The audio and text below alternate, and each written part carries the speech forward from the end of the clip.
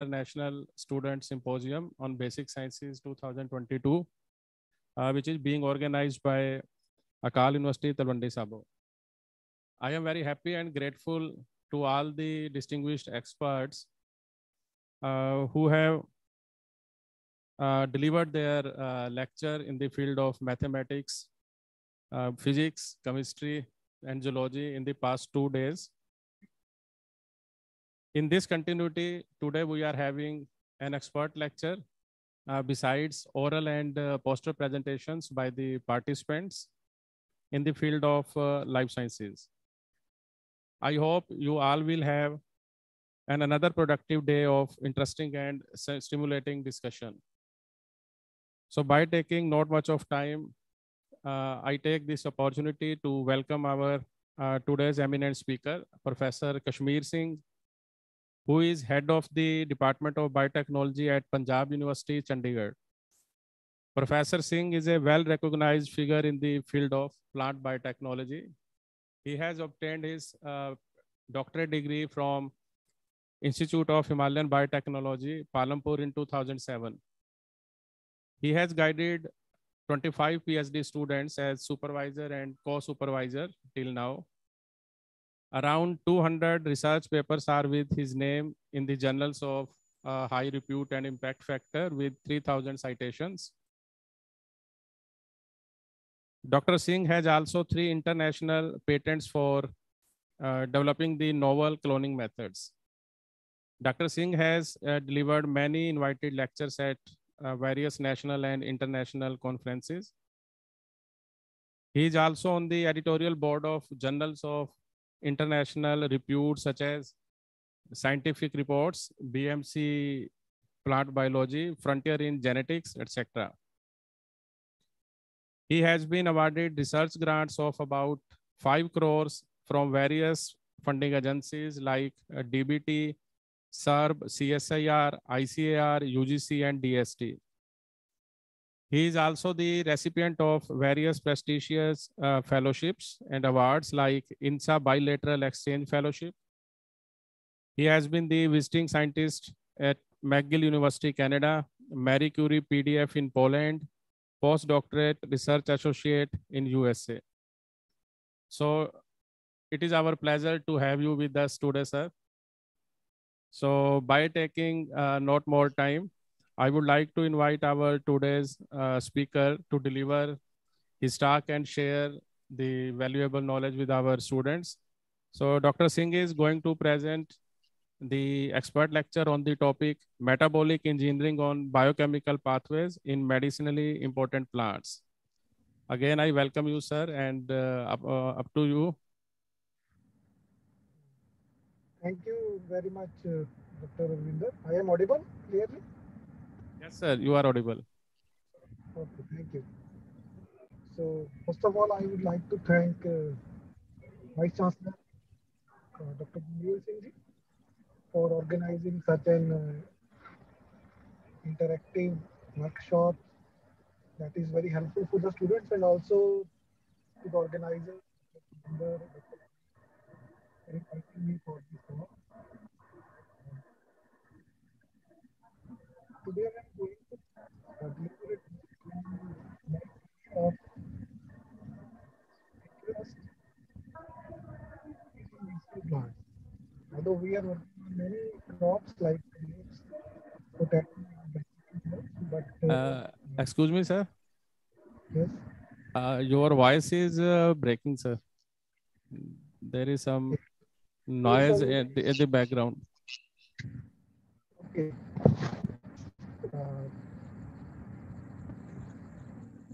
Now it is fine? Yes, sir. Yes, sir. Now it is fine. Okay. The fan was very fast.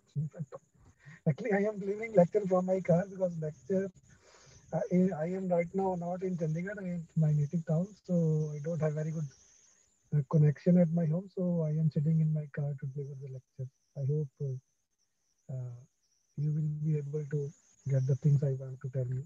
Yes, So sir. are you Now, able to see? yes, we are. It is your slides are visible, sir. Thank you very much. So Today I'm going to deliver talk on metabolic engineering of biochemical pathways in medicinally important plants. So I did my PhD on biochemical pathways, and later on, yet still we are continuing on exploring the metabolic pathways in different plants. So I will tell you about our experience in two plants where we have get very huge amount of data, and why I will share with you. So before going to that, I will tell you some facts about the medicinal plants. Like everyone in India know that we are using the plants or herbs from thousands of years, and it is in our routine household items that we know the effects of turmeric, ginger, garlic, fennel on our day-to-day routine, and majority of us they try to treat us at home before going to any doctor. So as per WHO estimate, not only Indians like Chinese and other countries, they also rely widely on herbal medicine. So 80% of the people population in the world they rely on medicine plants according to WHO. So the 21,000 plant species they have a potential to use as medicinal plants.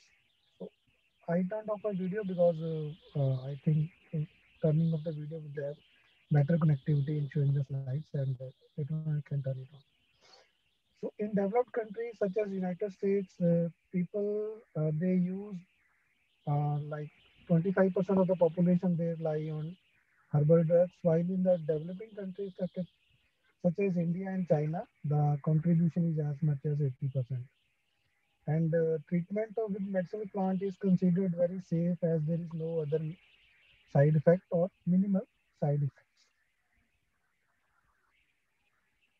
Now, apart from that, these plants they play critical role in development of cultures. Like we have cultural specific plants, like we have here turmeric, amla, mango trees, people trees that are used in a very traditional like functions, ceremonies in our homes, and the common plants such as ginger, green tea, walnut, aloe, pepper, and many more they have therapeutic value. They are also used in natural dyes, pest control. Like we all know that neem has been used as anti-pest agent from so many centuries. Then it can be used as fuel, perfume, tea, and so on. They are used to keep away ants, flies, mice, and fleas. They are used in many treatments such as diarrhea, constipation, hypertension, low sperm count, dysentery, and many other disorders. And over the past 2 decades, there have been a tremendous increase in the use of herbal medicine. Like you have noticed in last 2 years also, there was huge demand of herbal medicines because people they want to increase their immunity, so they were taking immunity booster plants like uh, giloe, aloe, turmeric, and mixture of all these drugs. And our Ministry of Ayush they have developed many herbal formulations that can increase your immunity. But many people they take it without advice of any doctor or Ayurvedic consultant, so they faced side effects also. So excessive use of everything is bad, so it should be used within the limit. Now, if we talk about secondary metabolites, these are the compounds that are unique to particular species or genus. And although these compounds, they are present in all the plants, but their concentration varies from plant to plant. Like we have turmeric, where curcumin is very high. Then Dr. Leaf work on amla, he know that it has high amount of vitamin C and flavonoids. And I will tell you about our plants where we have high concentration of terpenoids and saponins. So these compounds they are produced by plants for defense and for developing a harmonious ecosystem with the environment. Like they release these not for the use of themselves but by the use of others also. Few days back, there was a report that when honey bees or bees they come to plants, they make their nectar sweeter. The plants make their nectar sweeter. So this is their harmony with the ecosystem. So they have very high concentration in the plants. Uh, so the inference is that they must do something. Okay, and what they do is we are exploring these for our uses, maybe in the household items or in the medicine or in the pharmaceutical industry. And at present, natural products they are the basis of for a big percentage of drugs currently available in the market.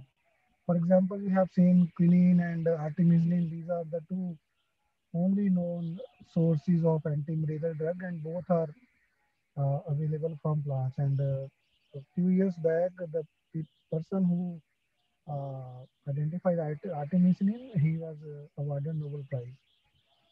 So this is a general pathway where many metabolites they have been produced.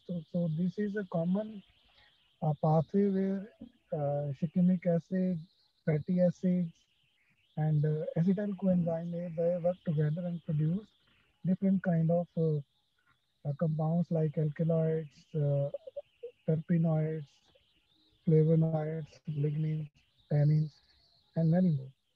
We have over 1 lakh compounds identified till now. There are more than 1 lakh that are produced by different plants. So we have, for example, terpenoids. They are also called isoprenoids because they have this 5 carbon isoprene units, and these are the largest class of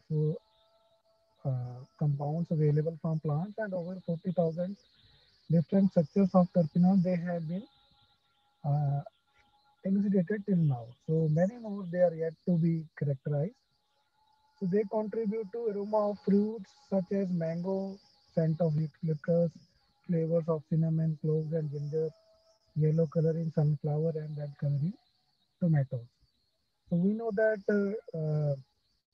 lycopene in tomato is having anti-cancer properties. Similarly, cinnamon, clove, and ginger they have many hepatoprotective and gastrointestinal properties, and they are used to make many good quality perfumes like the natural perfume produced by big companies like Gucci, uh, Chanel. They use natural products. That's why they are very very costly.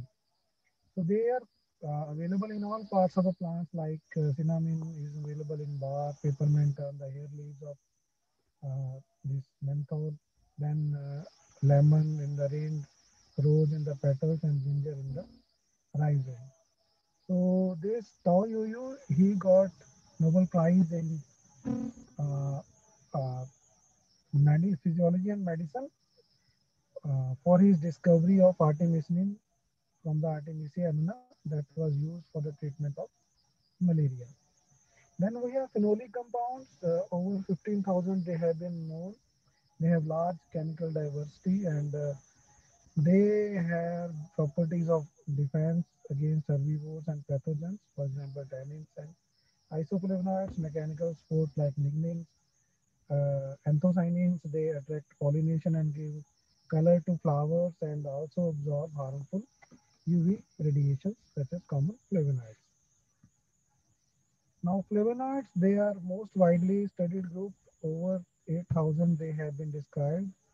Very important function in plants, like they are UV protectants, insect pollinators, then they are having antimicrobial, antiviral, even anti-HIV properties. And people, they have studied the anti-corona properties of flavonoids also.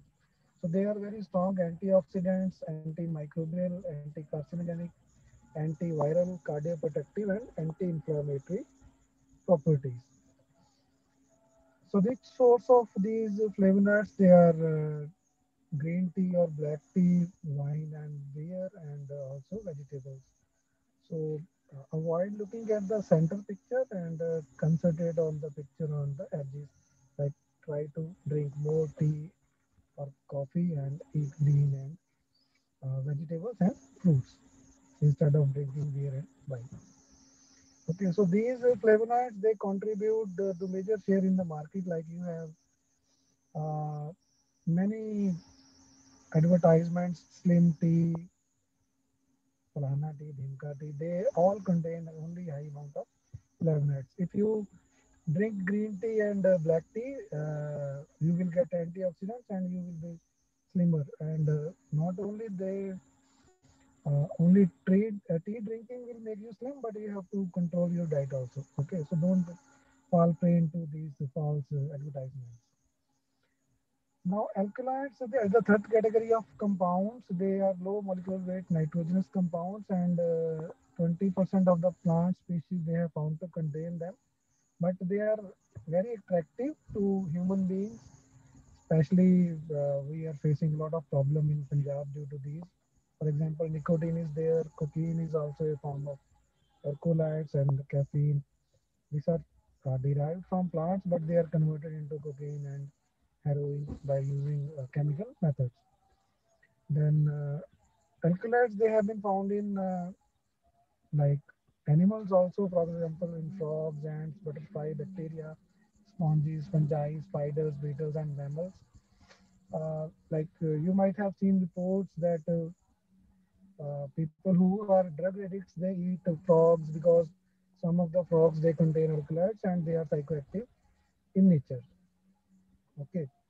So poppy is there, you all know about that, and poppy morphine is named after the god Morpheus, that is god of dreams. So Greek god, they have this poppy capsule in their crown. So this was the importance of poppy in the world culture. Then you might have heard जैसे आप लोग Egypt की पढ़ते हैं the mummy return movie देखते हैं they have derived many drugs from plants as well as from other organisms. Like Therec is a mixture of opium, dried snake meat, and wine that was used to treat the bites of spiders, scorpion, and snakes. Then quinine from conium is extremely toxic and it was given to Socrates to kill him. Then Queen Cleopatra uses the extracts of henbane hyoscyamus to expand her pupils and to appear more attractive to her male political competitors. If you study the history of Queen Cleopatra, you will know uh, how important she was in the world history. Then in modern day, these alkaloids they are used for the treatment of many uh, disorders. Like mostly they are used as painkillers. Uh, For example, atropine is antidote to nerve gas poisoning. Codeine and morphine, they are analgesic. Caffeine, they stimulate central nervous system. Quinine is anti-malarial. All these drugs, codeine, morphine, atropine, they are regulated and they are available only inside the hospitals, in the operation theaters, not in the general market. So we do work on the medicinal plants, and we have in India four different kind of agroclimatic zones, and our work is mainly focused on upper Himalayan region and up somewhere up to Rajasthan. Like so, India has 15 agroclimatic zones and over 17 to 18,000 species. And out of these, 6 to 7,000 they have medicinal uses, and they have been documented in Ayurveda, Siddha, Unani, and homeopathy. And India is the largest exporter of herbs also. And keeping this in mind, the Modi government they have uh, established separate Ministry of Ayush that has very high potential as industry, and we are expecting to double that trade of these herbs up to $120 billion by 2050. So our research focus is on identification of structural genes of secondary metabolic pathways such as flavonoids, alkaloids, and terpenoids by high throughput transcriptome sequencing, deep sequencing of small RNAs, and using this we study the small RNA mediated regulation of secondary metabolism, gene expression analysis in different developmental stages and under environmental conditions. And we work on plants like Chlorophytum boryvillianum, Phyllanthus anglica was studied by Dr. Avnish, and Sosaria lapa is currently in our lab. We are working on Chlorophytum and Sosaria lapa. So Chlorophytum is commonly known as Safed Musli. It is ranked the sixth among 28 priority medicinal plant selected by the Medicinal Plant Board of India to be promoted and protected. The demand of this plant is very high, but supply is very low, so that led to over exploitation, and it's very costly. Like you can get it from Pansari shop by paying 2,000 rupees per kg, and it is used in phytopharmaceutical and nutraceutical products. So it has high reference in Ayurveda classic like Charak Samhita. Roots they are mainly used. It has aphrodisiac agents and aphrodisiac properties and vitalizer, and it is often referred to as herbal Viagra. It is used for a treatment of erectile dysfunctions, premature ejaculation, low sperm count, and impotency.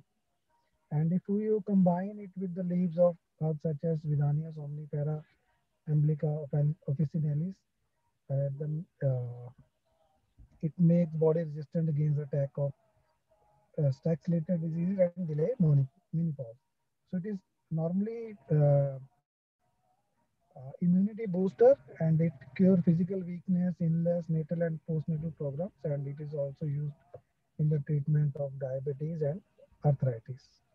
So many products already they are available in the market.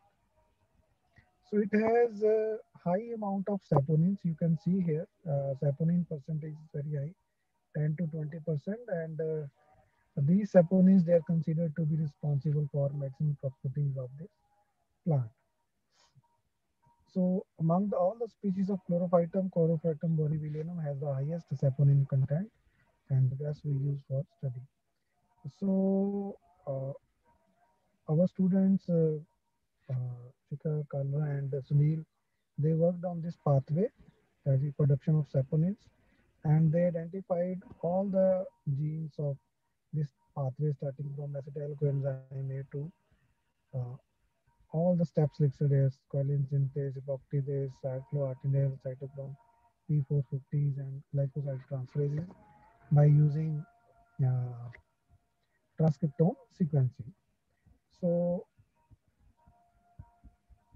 our objective was there to identify the genes involved in saponin biosynthesis by a transcriptome sequencing and race PCR, and also to identify the microRNA regulating saponin biosynthesis by deep sequencing of small RNAs and degradome sequencing, then gene expression analysis, and then functional characterization of pathway genes for enhancement of saponin contents by hairy root induction and gene over expression. So, like this is Shikha and Sunil who worked on identification of genes of the pathway. So we did transcriptome sequencing and produced 22 million single end reads and produce up to 4 GB of data. At that time, it was very low. Right now, we can produce 50 to 60 GB of data because we have more advanced sequencer nowadays. So these reads they were filtered and assembled, and these are various software like SOAP, Lenovo, TGISL. They are used for assembly and quality assessments of the transcriptome data. And finally, we produced over 1 lakh contigs out of this transcriptome sequencing. And then we assigned various terms, the gene ontology classifications to these transcripts, and find out whether they were involved in biological processes, molecular functions, and cellular components. So in the end, we were able to find out all the genes of the pathway, like the number written here in the brackets 5, 15, 13. It describes the number of transcripts we find for each of the gene. So we have having uh, like 15 genes for HMG coenzyme synthase, HMG reductase, and up to end of the pathway. And then we uh, identify the transcripts of all MBA and MEB pathway genes and saponin biosynthesis pathway, and we publish the paper in PLOS One and Functional and Integrative Genomics. In addition to these saponin transcripts, we also find the transcripts involved in flavonoid and alkaloid biosynthesis. So these are the transcripts we found for flavonoid and alkaloid biosynthesis. So flavonoid biosynthesis start from phenylalanine and go up to anthocyanins and catechins. Similarly, alkaloids is very diverse. They follow different pathway, but we found some transcripts for this pathway also. Then by doing race PCR, we cloned the full length genes of formylase synthase, squalene epoxidase, cycloalkanil synthase, beta-aramidin synthase, cytochrome P450 and UTP glycoside transferase. So this is the overall length of all these genes from this pathway. Then we did, because at that time we were not having any real-time PCR, so we did semi-quantitative gene expression, and we found that the expression of CBS and CBSC, they were 1.8 to 1.2 times higher in the loose as compared to roots.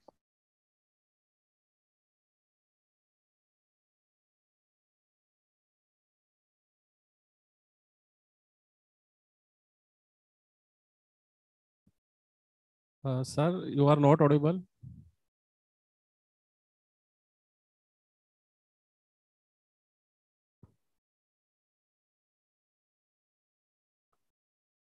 Am I audible to you, sir?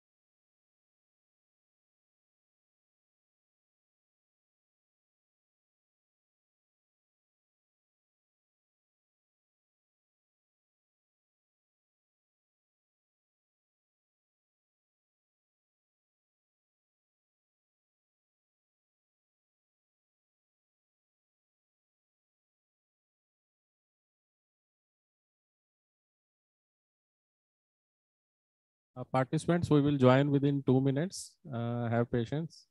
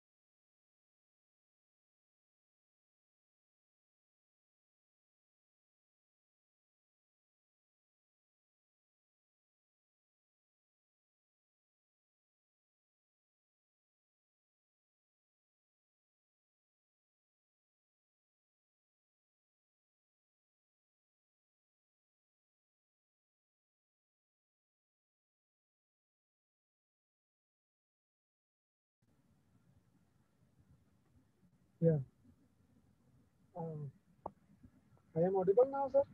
Yes, sir. Your slides are also visible and you are audible. Sorry, actually, my I am I have been connecting my iPhone to my laptop, and मेरा iPhone ज़्यादा गर्म हो गया, It's okay, sir. and I told my wife कि मेरे को पता नहीं क्या हो गया. So this is the loss of network.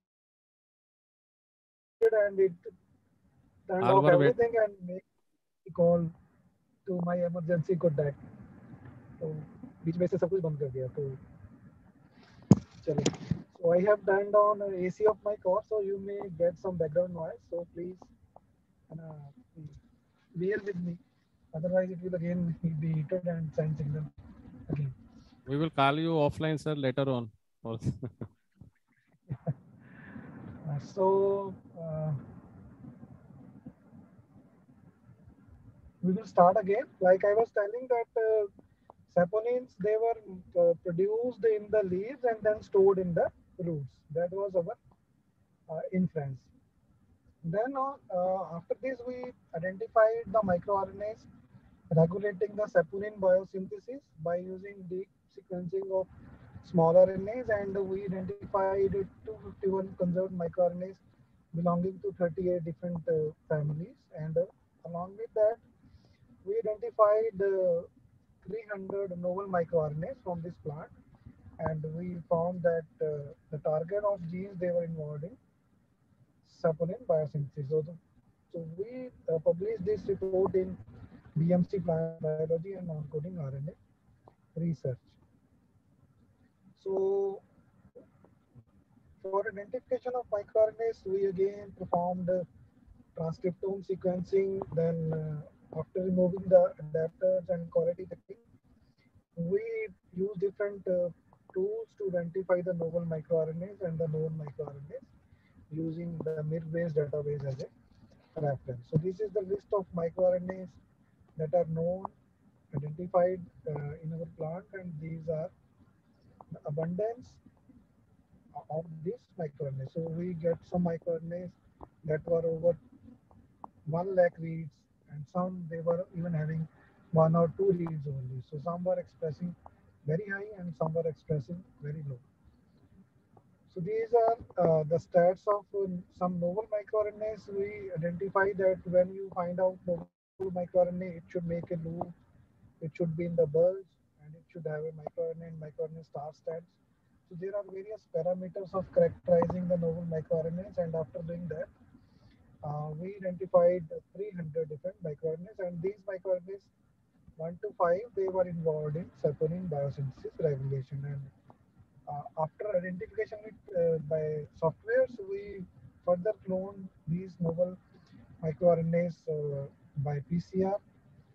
And after prediction of targets, you can see these are the list of microRNAs, and these are the genes of the pathway that we are targeting saponins. And many of these microRNA they were regulating many genes of the pathway. So this is overall diagram. So we identified the genes that are shown here in color, and also we identified the microRNAs that were regulating these genes. So now we have a complete picture of genes available in the plants and the microRNAs regulating it. And then we studied the uh, crosstalk of the genes and microRNAs. So you can see here where there is high gene expression, the corresponding gene expression get lower down. So this is negative gene expression, this is positive gene expression. Because microRNAs they are negative regulators of gene expression. जब भी microRNA express होते हैं तो gene का expression कम होता है. So if you want to increase the expression of gene, you have to silence the microRNA. So after getting this data, our aim was to overproduce the saponins in the plant, in chlorophyton as well as in ecosynthetic tobacco. Because in chlorophyton, transformation protocol was not available, so we generated the regeneration protocol for this plant and constructed the vectors for SQS and SE genes. And we started using agrobacterium rhizogene strains for induction of hairy roots, and also we made the saponic contents. So this is the plant chlorophytum, and these are seeds of this, and we produced plants from this, multiply these plants from this seed, and then we transform the SE genes into Picambia and PRI vector for overexpression. So you can see here the induction of hairy roots in the sample. So high amount of hairy roots. Originally, the plant roots they are like this, but in case of the transformation, you can see high number of roots they were regenerated. Then, because chlorophyton was a monocot, it was not very easy to transform it. So we performed simultaneously this plant, and Nishant was working on this. And 2 days back, he has given us his PhD viva. And you can see from here, we transformed the tobacco plants, and these are the white-eye plants. White-eye plants they are much larger as compared to the transgenic plants. Transgenic plants की जो internode length है that is reduced significantly. The plants they become shorter in size. Also, the leaf size is larger in this case. Okay, and the leaf जो uh, architecture है, this is also distorted in the trans. This is transgenic tobacco and this is normal tobacco. Okay, so you can see the architecture is distorted, and also we have high floral flowers. The number of the flowers they were high in the transgenic plant as compared to the normal plant. So this is a normal tobacco plant. You can see only 3 or 4 flowers here, and this is the transgenic tobacco plant having very high number of floral buds. So this is a normal tobacco plant, and this is transgenic with very high amount of uh, what you call as hairy roots. So again, this is a normal tobacco, and this is transgenic tobacco with very high number of roots. So we observed not only biochemical changes, but the morphological changes, distinct morphological changes they were observed in these tobacco plants by overexpressing the SE gene we cloned from the chlorophytum boryvidia. So इसके बाद हमने we have also done DCMS analysis. I have not shown this because we are still uh, sending this paper for publication. So we are compiling the data and we'll send this paper for publication. Then we have another plant, Sasoria lapa. Uh, that is again a very high important medicinal plant grown at very high altitude. Like we collect this plant either from Kullu or from Kelong or from uh, Sangla Valley of Kinnaur. Okay. So my student Savita and Vasundhara, they were working on that, and also we have a DST woman scientist who is working on this plant. So this plant is very rigid, upright, and grow up to height of 1 to 2 meters.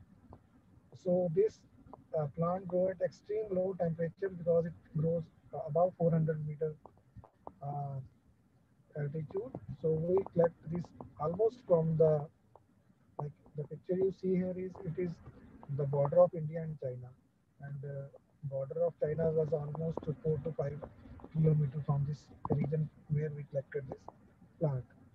So it is mainly grown in J&K, Himachal Pradesh, and Uttarakhand, and dried roots they are used. So these roots they were dried and then used for uh, more traditional and modern medicines.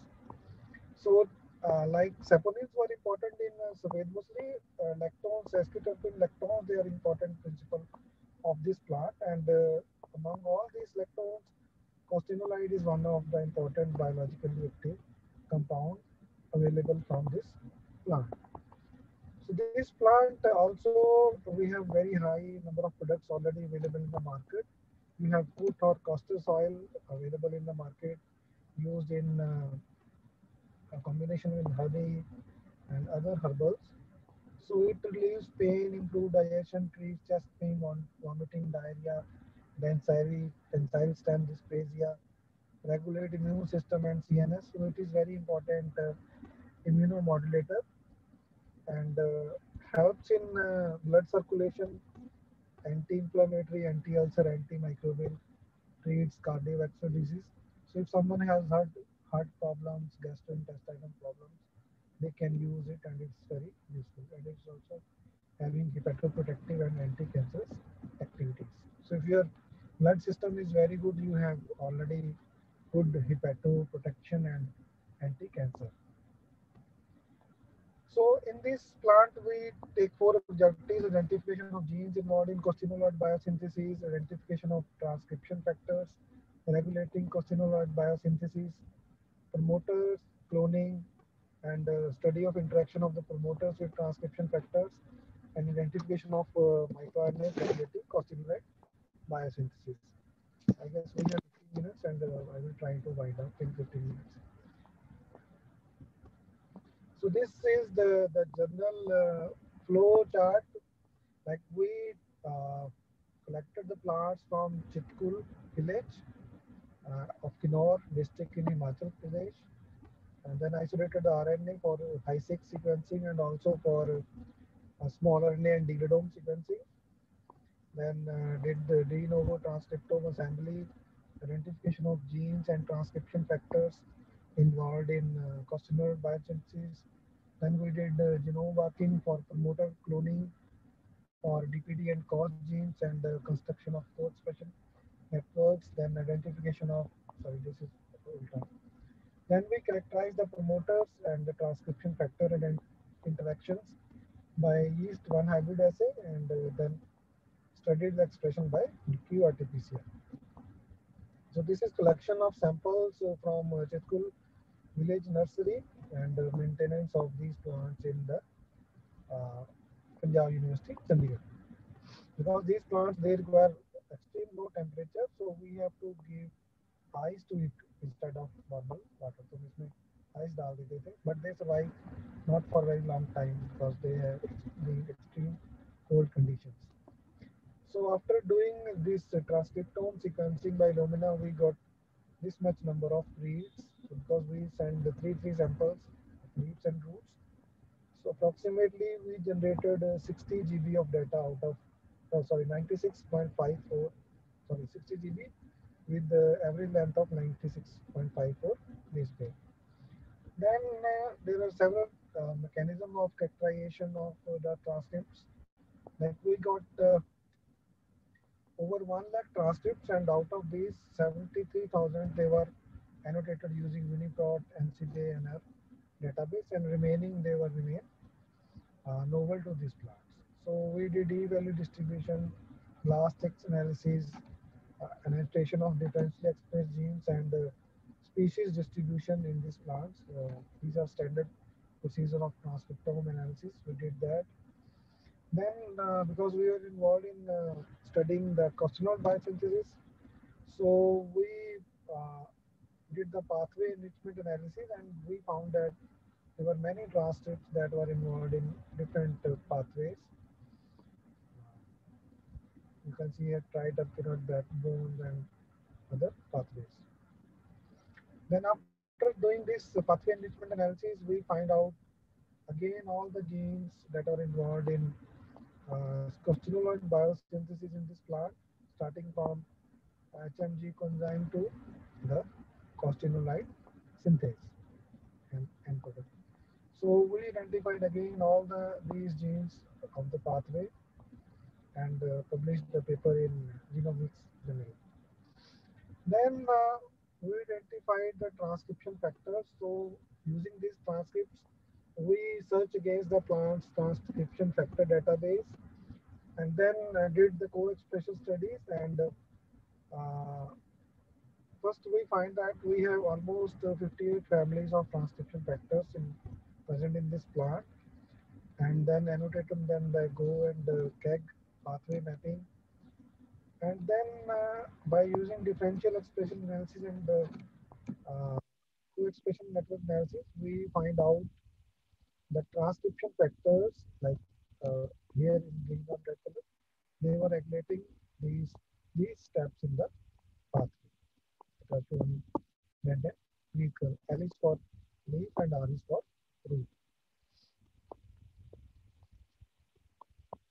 So our interest was on costimulite, biosynthesis, and germapene synthesis. So we found the transcription factors that were regulating germapene and costimulate biosynthesis also.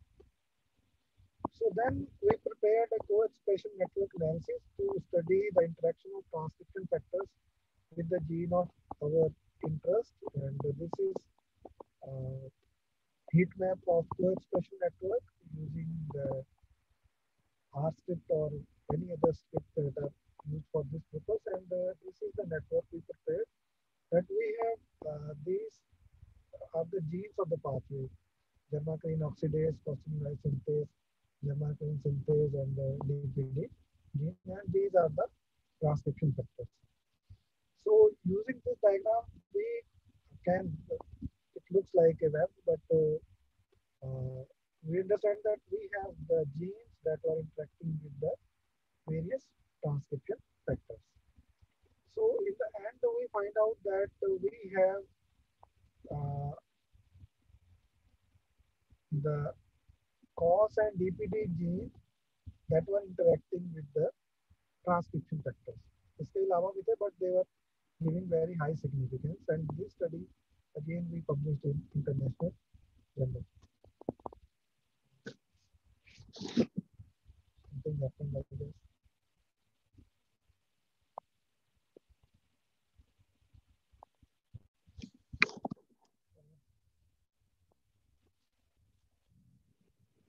Then we started cloning because to confirm the interaction of the transcription factor with the gene, we have to study whether the promoter of the gene was interacting with the transcription factor. So we cloned the promoter by genome working. So this is a flow diagram of genome working. So you have DNA fragments, DNA fragmented by diation, then adapter ligation, and then you have gene specific primer and adapter primer, and you can amplify the upstream region of your gene to clone the promoter. And after analyzing the promoter, we found that there are many regulatory elements. They were present inside the promoter by using plant care and place programs. And using these, we can see here that we have sites for W box, MYC, MYB. These are all our transcription factors.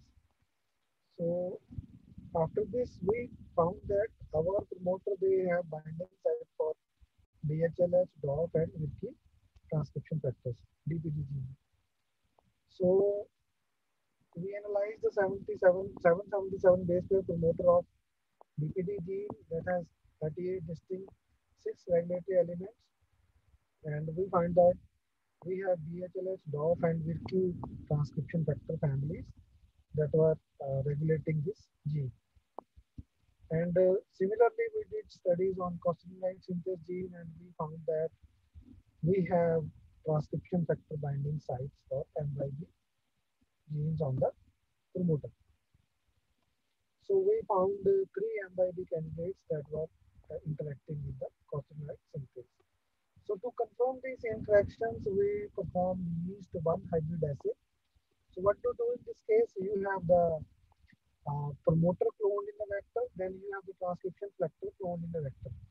So if there is interaction between the transcription factor and the promoter, then you will see the interaction, a complementation in the yeast. If the gene and transcription factor will not interact, the yeast will not be able to grow. If they will complement each other, the yeast will be able to grow. So this is the bait bait vector. In this, we have cloned the cos gene, and this is the prey vector. So you have two kind of vectors in this, bait and prey. So in one you clone your gene promoter, like cos promoter, and in the other we have cloned our uh, transcription factors. So we use 7 different transcription factors uh, in 7 different play plasmids and studied interaction of all these transcription factors with our costimulide synthase promoter. So like this is a diagram. You have the promoter and you have the transcription factor. So if they will not interact together, there will be no colonies like we have seen here. So, but we find certain positive colonies for DOF, BHL, which keep genes in the DPD promoter. So they were interacting, and we see the growth of some organisms. So similarly, this study we have published in again in National Journal of Biological Macromolecules. So in the end, we have identified and characterized transcription factors from costimolide of costimol biosynthesis Sorelata and identified transcription factors that were regulating the costimolide synthesis. Their differential expression pattern was studied.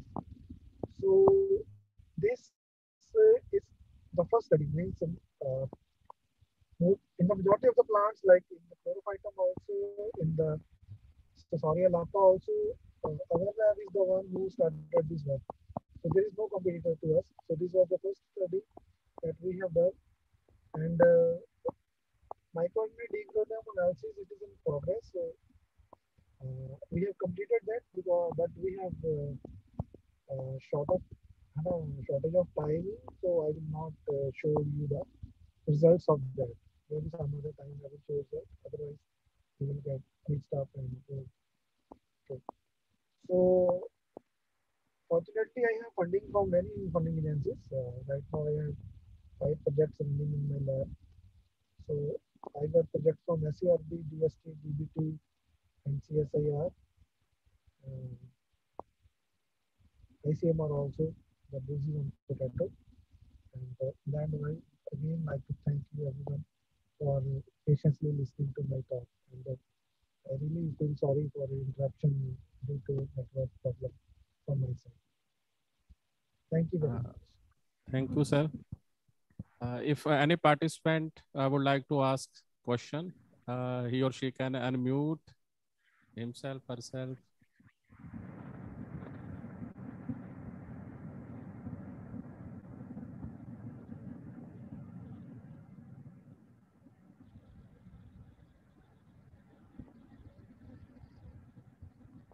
Okay, thank you very much, sir, for sparing your precious time and interacting with our student on the topic.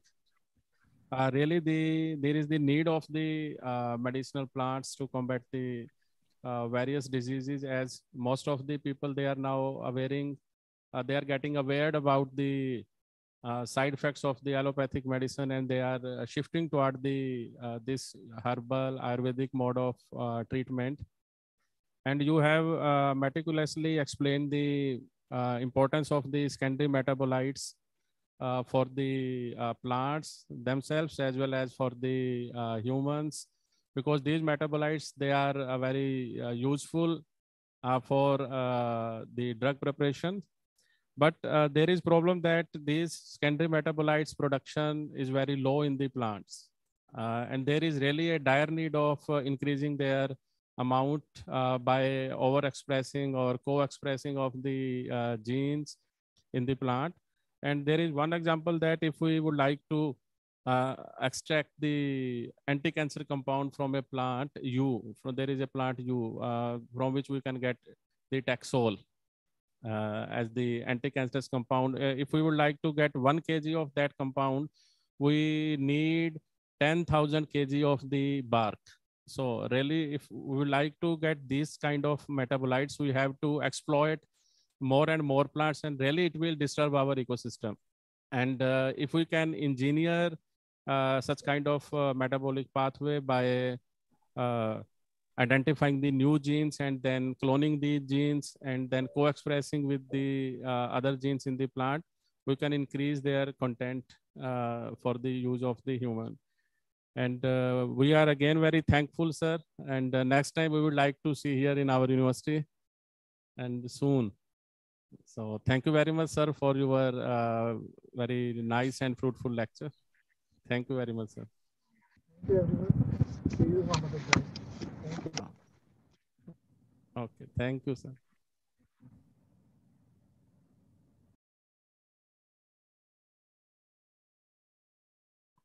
Okay, all the participants, now we are having the another session of oral and poster presentations. And the